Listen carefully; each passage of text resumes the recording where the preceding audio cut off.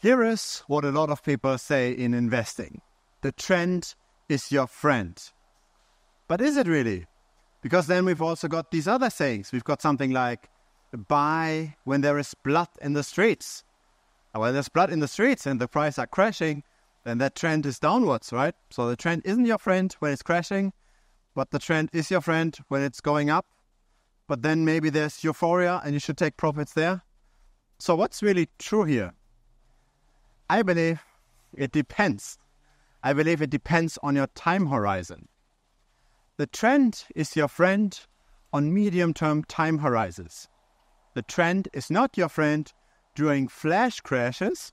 So in the very short term, the trend is also not your friend during the very long term if it's negative, especially if it's negative.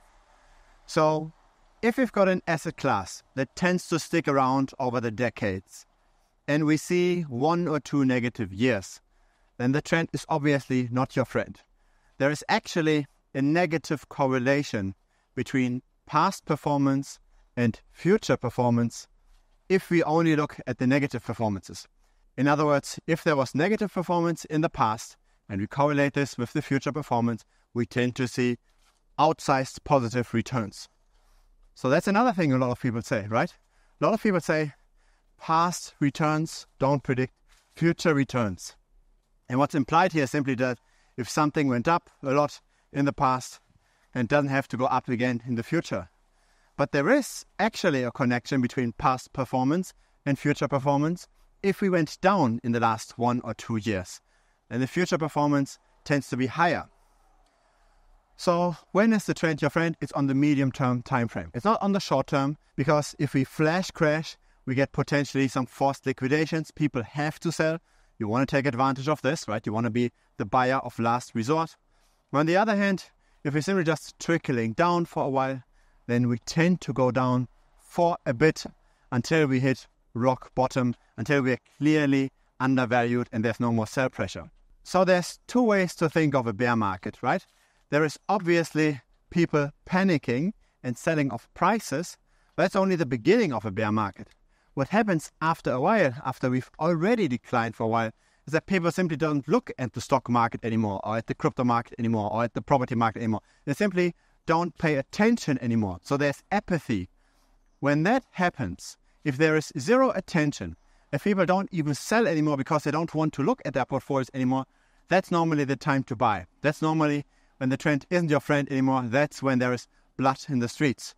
So it's actually not the blood in the streets. It's simply just the zero attention in the streets. It's the silent streets, so to speak, right? If nobody looks at those streets, if everything is super silent, if everything is super quiet, that's when you want to buy. And you want to sell when everyone talks about the asset, right? Where attention is high, when the media talks about it, and when the random people that normally never talk about investments suddenly start asking you about those things. And so there's ways even to quantify this. For example, when does it make sense to follow the Bitcoin price, and when does it make sense to be rather contrarian? It makes sense to follow the Bitcoin price on roughly the 4-month time frame. So I have backtested moving averages on this channel. I've started this channel with backtests of moving averages. And I've refreshed those backtests several times over the years. And what I found out is that the 120-day simple moving average tends to work the best for Bitcoin. It sometimes slightly moves around. It might be the 115-day. It might be the 125-day. It's not 100% set in stone, but roughly 120 days is a pretty good moving average. So when you go to a charting software like tradingview.com and you add an indicator to the Bitcoin price, make sure you select the daily time frame, make sure you add the moving average, the simple moving average, and then select 120 days. And this gives you a relatively good gauge if you're currently in a bull market or in a bear market. If the price is above, we tend to be bullish. If the price is below the 120-day simple moving average, we tend to be bearish. So this is one of the tools I use to time the market. I use many tools, but this is one that I've backtested that have relatively high conviction in, and it's good to test this thesis if the trend is your friend. When you actually backtest a lot of different moving averages, right, all those different durations, 7-day, 20-day, 100-day, 120-day, if you backtest all of those moving averages durations all the way to the 200-day, what you will notice is that most of them actually outperform buying and holding. Not necessarily the ones from 1 day to 15 roughly, but everything that goes beyond 15, once you include the trading fees, tends to outperform just buying and holding Bitcoin. So it does make sense to ride the waves. It does make sense to follow the trend. The trend is your friend, but especially in this 4-month time frame, it makes most sense. So if we crash down, and we're down for more than a year in Bitcoin, we've crashed down 50-60%, and you believe that Bitcoin will stay around, then ignore this trend is your friend thing. Then simply buy when there's blood in the streets, or better, when nobody is watching.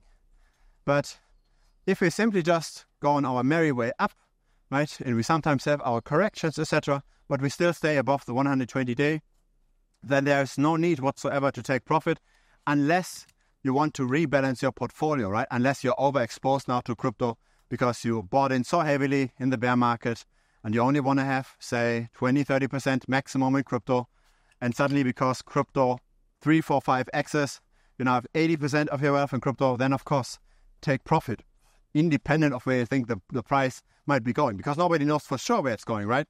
There's always a risk in everything. We're always just working based on probabilities. So for those reasons, it still might make sense to even sell if we overall are still bullish, if the trend is still intact. But for other reasons, I think it simply just makes sense to follow exactly that. The trend is indeed your friend, especially in crypto. I've run all kinds of backtests, also in traditional stock markets, etc. But when you just look at crypto, then this effect is relatively strong. So there is still this herd mentality. There is still ever increasing attention. So as the price creeps up, more and more people learn about crypto. So there is this true effect. And it's not as strong in the stock market, for example, because in the stock market, there aren't as many active traders, right? A lot of people simply just dollar cost average in via their 401ks. They don't really look at the price that much.